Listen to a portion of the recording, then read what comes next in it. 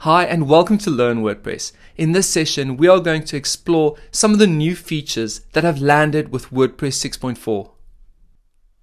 We are going to cover the following features: the lightbox functionality of the image block, improvements to the group block, image and gallery thumbnails in the list view, advancements to the command palette, categories for patterns and enhanced filtering, the alignment settings in synced patterns, importing and exporting patterns as JSON files, adding buttons to the navigation block, enhanced pagination in the query loop block, and finally, writing flow improvements as well as using the nofollow setting when adding links.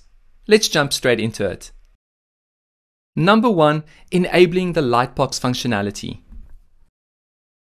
With a simple setting turned on, your images can now have added lightbox functionality, meaning when clicked on, they take over the full screen for easier and more immersive viewing. So at the moment, when I click on an image, nothing happens. The individual image does not open up, but let's see how we can change that. You can set the lightbox functionality globally or for individual images. To select it for an individual image, merely select the image and then in your sidebar settings, enable expand on click. And let's select it for another image as well. But to set it globally, let's make our way to the site editor, click on styles, open up the style book, and then we can select media and then the image block. And now we can enable expand on click from here, and that means all your images will expand when clicked on, and you don't have to enable this setting for images one by one. Let's see this in action on the front end. When we select an image now, it will of course expand, and I can just press escape or click outside of the image. And this is all possible thanks to the lightbox functionality. Next, let's talk about some exciting improvements to the group block. You can now rename group blocks, making it easier to distinguish between different parts of your content. And of course, it improves organization within the site editor. Let's see how it's done. Select a group block, click on the 3 vertical dots, and then select rename. And in this case, I'm going to call it Specialists Call to Action. Then I will select a second group block and follow the same process. And this group block I will call Services. And then one more.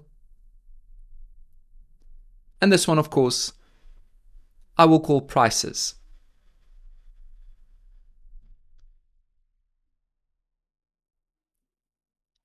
And now, if we scroll up, we will be able to see each section named accordingly in our list view.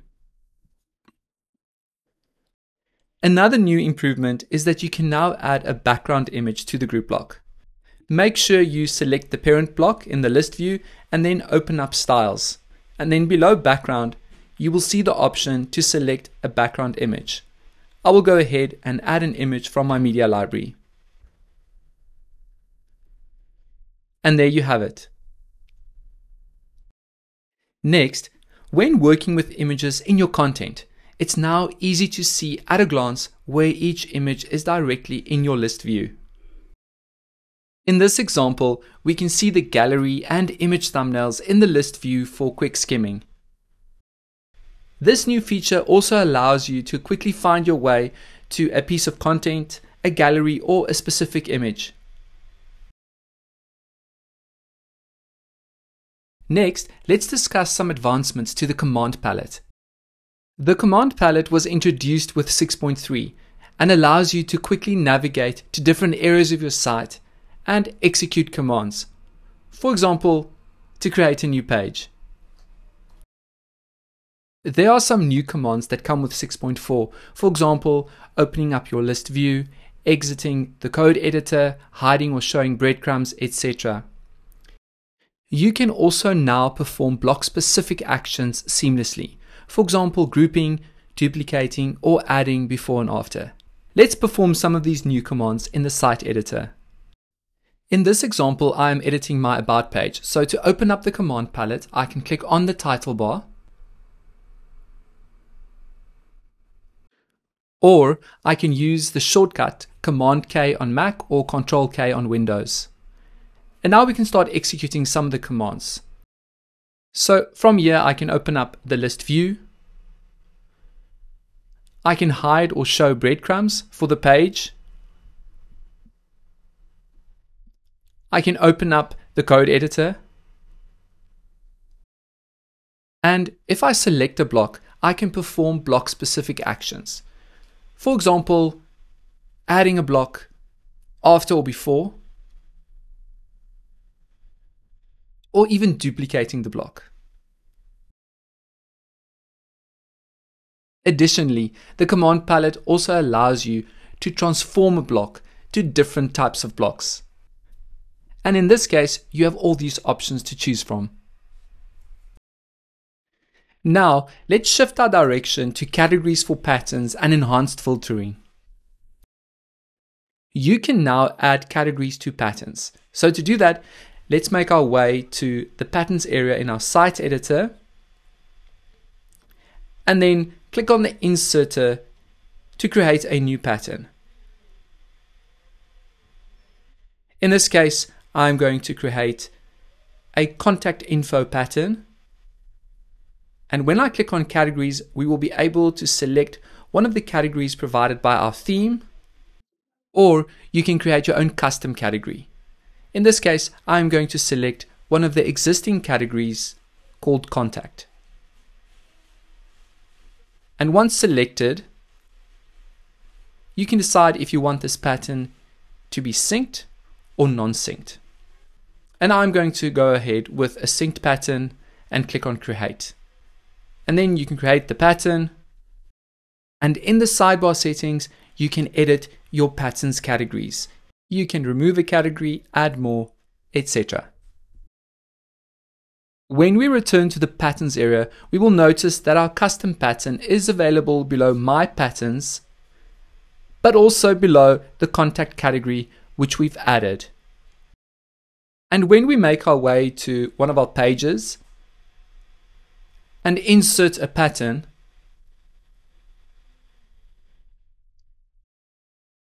we will see that categories help us to organize our patterns, but also to quickly find the pattern we are after.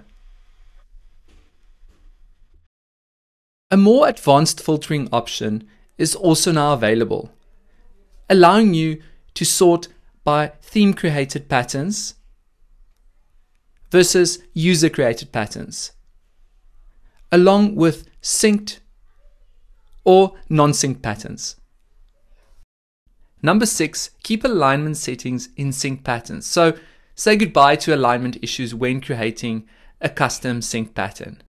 WordPress 6.4 ensures that all alignment settings in sync patterns are preserved. So let's say, for example, I want to turn this design into a synced pattern. You will notice it's already full width, and now I can go ahead and create a synced pattern. I'll make sure it's synced. Name it appropriately. In this case, I will call it a 4-column call to action. And I'll add the category full width. And then create. Now we can see that the alignment settings for this pattern has been preserved. Let's go ahead and add this pattern to a new page, and I will use the / command. And when inserted, we can see the alignment settings are intact. The last thing related to patterns is that you can also now import and export patterns as JSON files. From the site editor, make your way to the patterns area. And in this case, I will open up my patterns, my custom synced and non-synced patterns. And then if you click on the 3 vertical dots, you'll be able to export this pattern as a JSON file. And to import, click on the plus icon next to patterns, and then below create template part, you will see you can import pattern from JSON. Another great new feature is that you can now add buttons to the navigation block. Let's see how this works. Let's go ahead and edit our navigation menu in our home template. So the first thing you'll have to do is make sure that you select the navigation block, and then we can click on the plus icon to add a new block. I'm going to add a book now call to action button. So to do that, I'm going to type book now and then create a draft page, as this is the page I want folks to go to when they make the booking. And once I've done that, I will transform this block to a buttons block.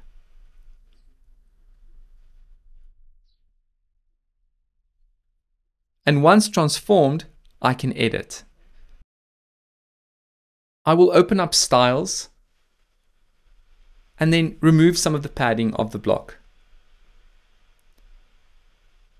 And then I'll also change the background color and make the text bold. At the bottom, we will see that this button is linked to the page that we created, and we can also select to open in a new tab. Now I can go ahead and save the changes I've made.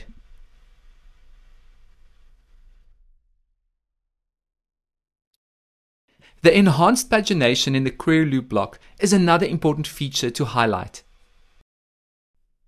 At the moment, when you switch between two pages of the query loop block, the entire page refreshes. But 6.4 has a solution. Let's see how we can change this. You merely have to select the query loop block, and then in your settings sidebar, scroll down, and then below sticky posts, you will notice it says enhanced pagination. Let's go ahead and enable this feature. And then after updating, we can preview this page in a new tab. And when we go to the next page, the page does not reload. To end off, let's look at some writing flow improvements as well as using the nofollow setting when adding links. First up is deselecting blocks using the escape key. So if you have multiple blocks selected, you can merely click escape on your keyboard to view content. Next, you can use the keyboard shortcut Command-Shift and D on Mac or Control-Shift and D on Windows to duplicate single or multiple blocks. So if you select a block, you can select the shortcut and then it will duplicate. Or you can select multiple blocks and repeat the keyboard shortcut. Next, let's talk about the verse block. In the past, it has always been difficult finding your way out of the verse block or adding a new paragraph. But now you can press enter 3 times and a new paragraph will be added. Lastly, let's touch on using the nofollow setting for links. Normally, when you add a link to your site, you tell search engines that the other website is trustworthy and relevant.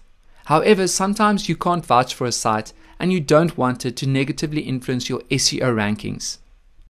Well, then you can select the nofollow setting.